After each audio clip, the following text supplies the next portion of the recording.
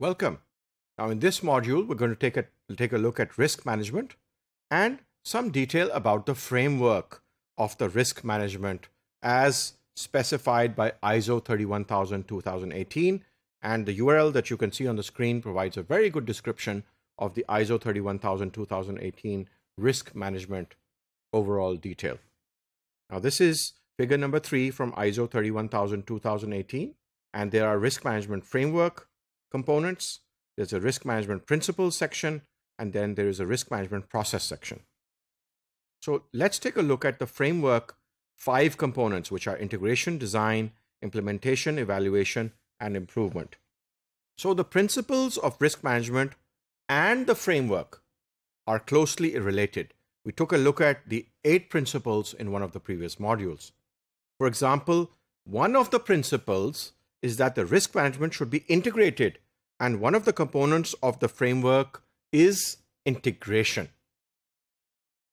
The principle outlines what must be achieved, and the framework provides information on how to achieve the required integration. ISO 31000 guidelines are centered on leadership and commitment, which must be provided to implement a successful risk management framework.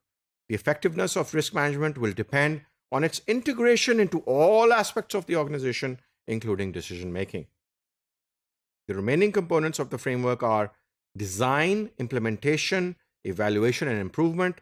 This approach is often represented in management literature as plan, do, check, act, which is the typical cycle: plan, do, check, act. ISO 31000 provides narrative description.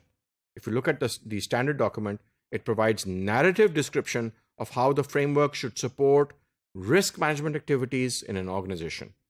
This is often referred to as the risk architecture, strategy, and protocols of the organization as set out in Table 2, which we'll take a look at.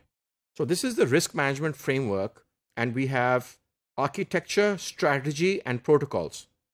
Now we talk about risk management architecture, we talk about the risk management strategy and risk management protocols, and there are a number of points in each of these sections. In risk management architecture, we have a committee structure in terms of reference, roles and responsibilities, internal reporting requirements, external reporting controls, risk management assurance arrangements. And if you cannot see this diagram, then you can refer to the URL which was shown to you on the first slide of this module. Risk management strategy has risk management philosophy, arrangements for embedding risk management, risk appetite and attitude to risk, benchmark tests for significance, specific risk statements and policies, risk assessment techniques, risk priorities for the present year, and risk management protocols have tools and techniques, risk classification, risk assessment, risk control rules and procedures, responding to incidents, issues, and events, documentation and record keeping, training and communications, audit procedures and protocols, and reporting, disclosures, and certification. Now, as you can see, risk is an entire strategy. It has an entire architecture. It has principles and frameworks, and there's also a process to follow. Now, what happens is that the entire information security objectives are based on reducing risk for the organization to make the organization secure from a confidentiality, integrity, and availability perspective. However, what happens is that technical personnel cannot usually relate and understand this entire deep, very detailed mechanism of risk. And the concepts of risk seem very non-tangible to them, because these are all, for example, conceptual based and doesn't relate to a server or a workstation or a network device or an application which you can operate on.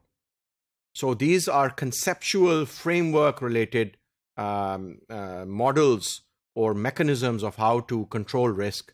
And the challenge becomes that in an organization in which the information security posture is very poor, and in most of the countries in this region, we have very poor security posture, the risk concepts become very irrelevant.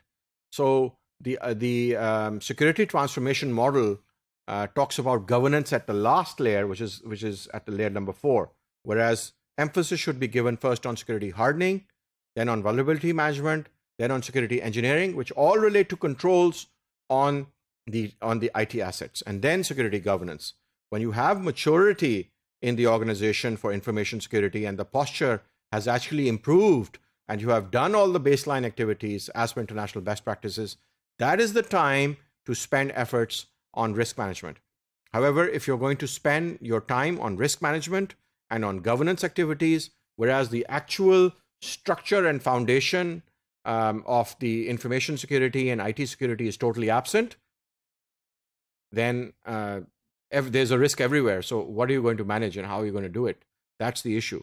So that's why our organization and in this course, we've emphasized that the maturity should be taken into account, and we must be very practical related to how we are going to implement the information security program. And the best way to do it is through the information security transformation model, security hardening, layer number 1, layer number 2, vulnerability management, layer number 3, security engineering, layer number 4, governance. And that's when you reach that level, which will take a lot of effort and probably a year or 2 years, that's the time to start assessing the risks with the help of the guidelines given in this module and in this section. That's all that we have for this module. Thank you.